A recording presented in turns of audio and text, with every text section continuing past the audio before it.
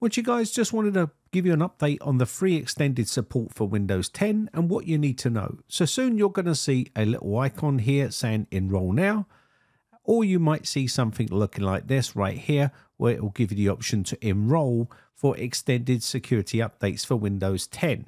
And it will look something like this once you go and click on any of those. Now, the first thing I want to bring to your attention is Microsoft confirmed that you don't have to meet the minimum Windows 11 requirements to still be eligible to receive Windows 10 free extended security updates. I said free and a bunch of people started saying I was using clickbait, but it is free if you follow a couple of simple criteria. First off, let's go through the Windows 10 Consumer Extended Security Updates, the ESU program. There's some prerequisites right here, and these are what you need to pay attention to. So first off, it says to enroll in the Consumer ESU program, make sure your device meets the following requirements. The device needs to be running Windows 10 version 22H2 Home, Professional and Education or Workstation Edition. The device needs to have all of the latest updates installed. The Microsoft account used to sign into that device must be administrator account. That means you must be signed in to a Microsoft account. The ESU license is tied to your Microsoft account. So you may be prompted to sign in if you typically sign in to Windows using a local account. You can't have a local account when you're using the ESU program. So Microsoft accounts can't be a child account either. You need to have an actual account and sign up to it. So for the Consumer ESU program, here is a breakdown of the cost. So we've got 3 items here to take a look at, and I'll show you these in more detail so you can understand, because I think there was a bit of confusion for a few people. So first off, at no additional cost to you, if you sync your PC with the PC settings, I'll show you that in a second. You can also redeem 1,000 Microsoft reward points, and there's also an option to do a one-time off purchase of $30 US. Now, you will need to have a Microsoft account to use any one of those options. Also, all enrolled options provide extended security updates through to October 13th, 2026. You will need to sign in to your Microsoft account in order to enroll in the ESU program. It says right there in black and white. So I think there was a lot of confusion, but really what it means is you're going to need to sign into a Microsoft account to enroll into the ESU program. Now, some people may think that they're giving up privacy to maintain security updates, and that's entirely up to you whether you opt into this option. So to enroll into the ESU, they will roll this out to you very shortly, and you'll be able to click on what I showed you earlier on in the video. There's also some frequently asked questions on that page. I'll leave a link for all of this in the video description. You can go through here if you have any other sort of questions. This page should help you decide on what to do. People make it a big deal out of it at the end of the day. If you want to keep your old computer running and working with Windows, you're going to need to either do one of those options. Now, the reward system, a lot of people were asking about this. You can see in this account right here, I have 200 rewards that I can redeem if I want to. You can earn extra rewards like 6,500 points a month by sharing your Microsoft rewards with your friends or family, and that will give you extra rewards. It says right there, 1,300 points per friend. So if you invite someone into it, you're going to get 1,300 points. If you're playing games online or playing games with Microsoft, you're going to earn points as well. And you can see download the Bing app and search for 2 days via the app to earn another 500 bonus points. So if you want to get it for free and you want to go down this route, you can use the redeem points. You may even have already 1,000 points to redeem. And if that's the case, just click on the redeem button inside the actual application when you're enrolling, and you'll be able to use those points up to get it for free.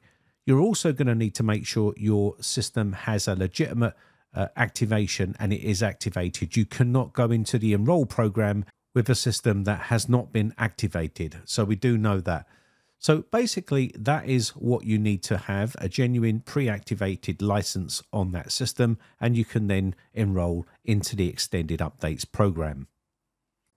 Now, none of these options are a long-term solution. I know people love to hate on Microsoft, but at the end of the day, Microsoft have given people plenty of time to roll out updates to Windows 11 or even get themselves a new computer and sort themselves out. But people love to do it lastminute.com. So if you are on a local account and you want to use this extended security updates program, you're going to need to sign in to Microsoft. Even if it's for a short period of time where you set it up and then sign out, you're going to need to do it regardless.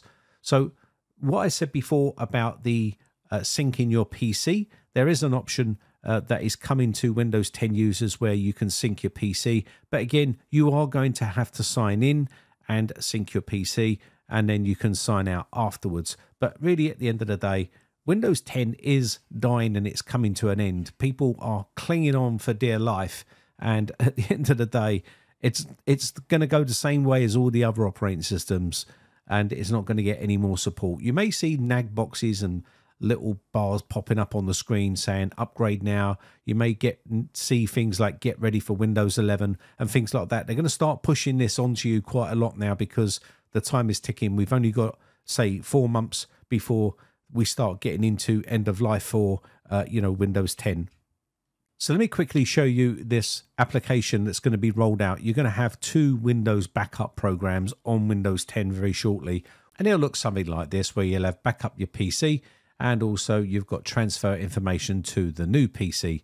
And these options will be rolled out to Windows 10 users very shortly. If not already, I've heard from some PC repair channels that they've already seen computers with this on there. But again, you are going to need to sign into a Microsoft account, and this is how it's all going. They want you to have a Microsoft account on that system, and they're trying to move away from the local account and get you to sign in. It's just Microsoft. It's just the way it's going. So syncing your PC settings to Microsoft will allow you to enroll in the extended security updates for free. So when people say I'm using clickbait in my titles, they don't know what they're talking about. There's 2 options there which are completely free: redeeming points on your account, like I've already shown you, and also syncing your PC settings to Microsoft, and that will also give you the free enrollment for extended security updates. Now, if you're sick of Microsoft and you don't want to use an operating system from Microsoft anymore and you don't want to buy a new computer, then by all means, you can then go off and download a flavor of Linux that you like. This is Fedora. You've got Mint, you've got Zorin OS, you've got tons of different ones out there.